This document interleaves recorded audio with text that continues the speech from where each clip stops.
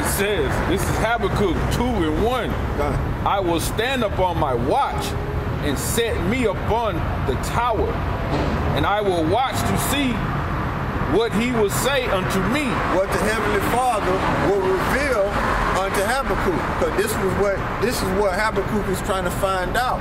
He's trying to get answers. So he's standing up on his watch, which is a tower, and he's looking over, trying to get the, watching over this flock, so to speak, and trying to get the understanding of what he's supposed to let the flock know.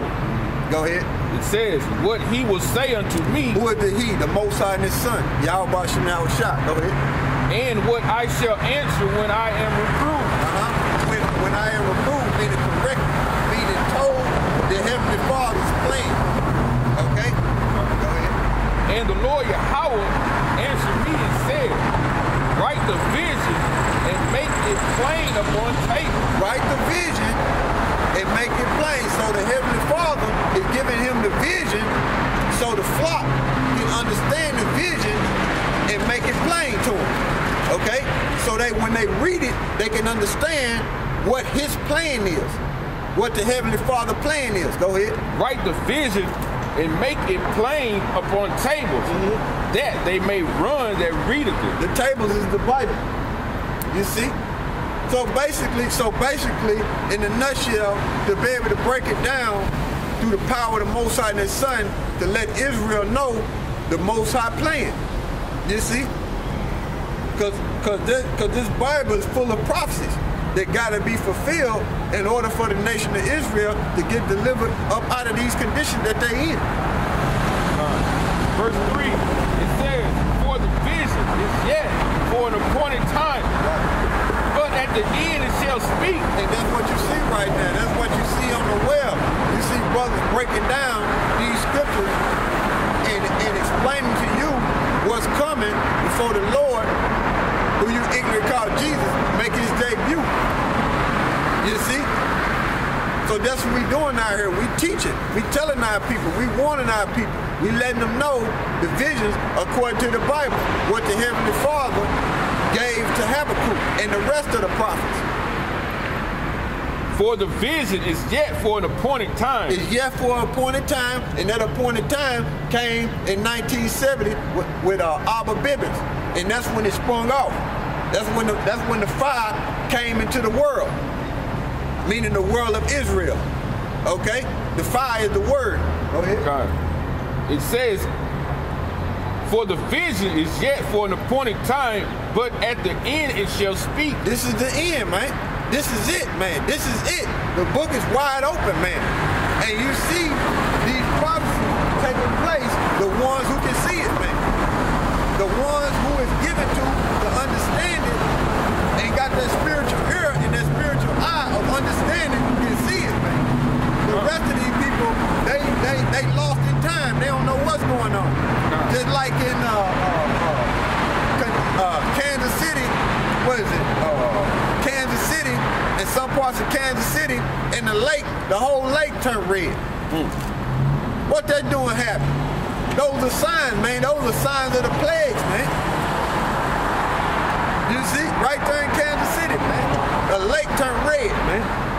Edom might come outside taking pictures. He said it didn't smell or nothing. He said it just turned red. You know? Go ahead. It says, but at the end it shall speak and not lie.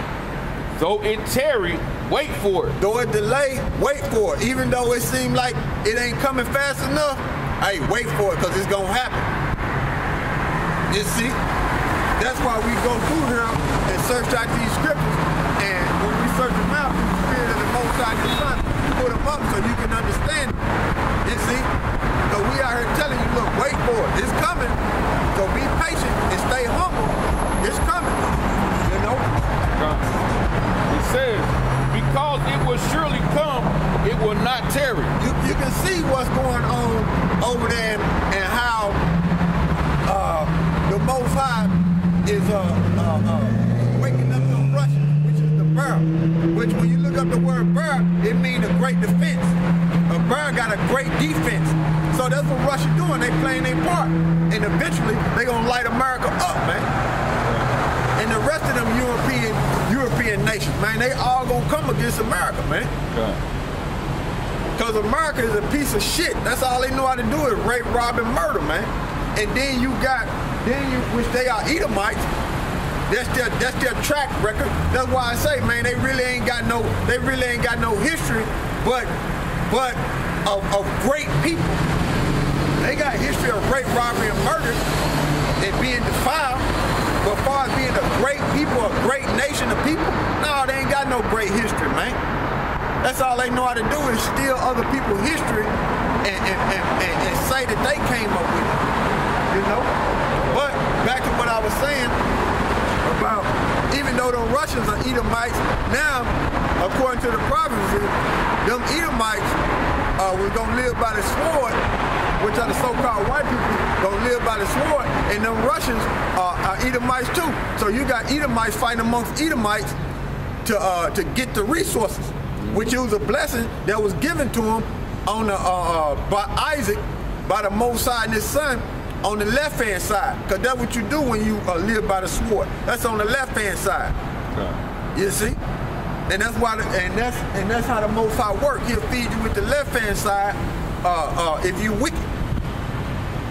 You see, and that's what you see in this earth, nothing but wickedness.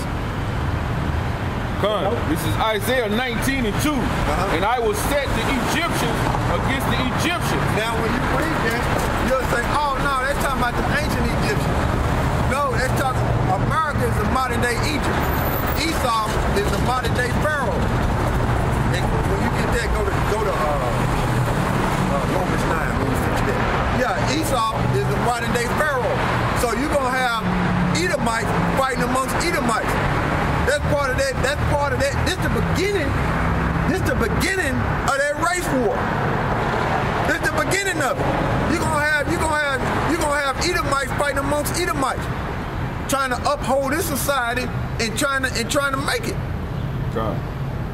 You see, this nation of Edomites are divided, man. You can see it. God. You know. Says, and I will set Egyptians against the Egyptians, and they shall fight one another, one against his brother. That's right, one against his brother. So that's what you see, Esau fighting amongst Esau. That's what you see. And it tells you in Revelation chapter 11, verse 8, this is spiritually Egypt. You got the pyramid on the back of the dollar bill, and you got a big fat pyramid up in Memphis, 2 hours away from here, which we in Arkansas. And Memphis was the capital in Egypt. So it's all playing out. These scriptures are spiritual, man. And like I was telling this guy right there, if his line go back to Moab, then he in trouble. Because get what Most High say about Moab. Give me hold that right. Where you at, Isaiah? Yeah. Oh, jump to 25 and 10. That's what the Most High said about Moab. You think them Chinese gonna rule? It's a wrap, man. It's a wrap, man. Isaiah 25:10. For in this mountain shall the hand of the Lord Yahweh rest, and Moab shall be trodden down under him, even as straw is trodden down for the dunghill. See that? So the Most High gonna basically send his son to smash the Moabites, man, which is them Chinese, man. And the mountain represented government. So you think them Chinese gonna rule? You don't know the prophecy, you don't know the scripture. Read that again. This is Isaiah 25:10. For in this mountain shall the hand of the Lord Yahweh rest, and Moab shall be trodden down under him, even as straw is trodden down for the dunghill. Yeah, give me Isaiah 16:6. Isaiah 16, verse 6. We have heard the pride of Moab. See, we have heard the pride of Moab. They make commercials and talking about, look, we gonna run America. America gonna be destroyed, and you Chinese going into captivity up under the Negroes I see the other day in America. And we laughing like that because we happy that the Most High gonna finally light you fuckers up. You see? Because we know through our history, you had us in captivity too. You Moabite. which are you Chinese. Go ahead. We have heard the pride of Moab. He is very proud, even of his haughtiness and his pride and his wrath. But his lies shall not be so. So you think you gonna run America? You think just because your system and your way of life is based on economics, you think you gonna come out over top and you more than all that gold, the Most High gonna turn your fucking empire into a fucking dunghill. Which means your mountain, mean your government, he gonna turn into a dunghill, and you Chinese slash Moabites, because that's your biblical nationality, which you don't know, you lost it. But we telling you now, you going into captivity. Up under the Negro, Latinos, and Native Americans, and the elect out of them. So we don't give two shits about how the elites have helped them Chinese strengthen their way of life and strengthen them in economics. We don't give two shits about that, because the elite going into captivity, and all you goddamn Chinese going into captivity. Jeremiah 48:26. It says, oh, wait a minute, go back to 25. It says, the horn of Moab is cut off, and his arm is broken, said the Lord Yahweh. His arm meaning his power, his military might. Go ahead. It says, make ye him drunken, for he magnified himself against the Lord Yahweh. Yep. Moab also shall wallow in his vomit, and he also shall be in derision. Yep. For was not Israel a derision unto thee? Yep. Was he found among thieves? For since thou spakest of him, thou skippest for joy. Yeah, y'all happy we in this condition. Y'all happy that we have served in slavery, and you Chinese have got rich off of America, off of us in slavery. You see? It says, oh, ye that dwell in Moab, leave the cities and dwell in the rock. Because that's what they gonna do when the Lord show up. They gonna try to escape and hide and go and bunker them elites over there. Go ahead. Oh, ye that dwell in Moab, leave the cities and dwell in the rock, and be like the dove that maketh his nest in the sides of the hole's mouth. Yeah, that's right. You gonna try to go in them bunkers, man. You gonna try to go in them bunkers, them elites gonna try to go in them bunkers and hide. But we gonna get all you fuckers, man, by the power of Yahweh Shemel Shai, man. You ain't gonna get away, man.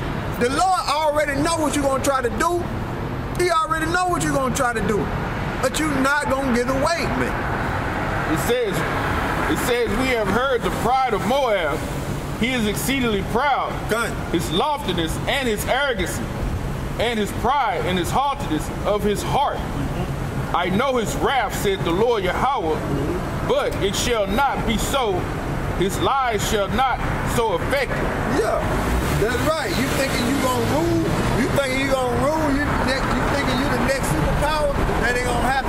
All that gold you got over there, you gonna come up off of it. Therefore will I howl for Moab, and will I cry out all Moab. Mine heart shall mourn for the men of Perhirs. Yeah, so it's gonna happen to you, man. It's according to prophecy. Oh, okay. Verse 33. A joy and gladness is taken from the plentiful field and from the land of Moab. Yeah, all them natural resources that y'all got gonna be taken, man. That gold and that silver that y'all got, that y'all think y'all gonna survive through the so-called economic collapse when the elites try to bring forth their new world order. You think you're gonna survive with those natural resources? No, man. And I have caused wine to fail from the wine presses. None shall tread with shouting. Their shouting shall be no more shouting. Yeah. No more shouting, living it up, man. Having partying and living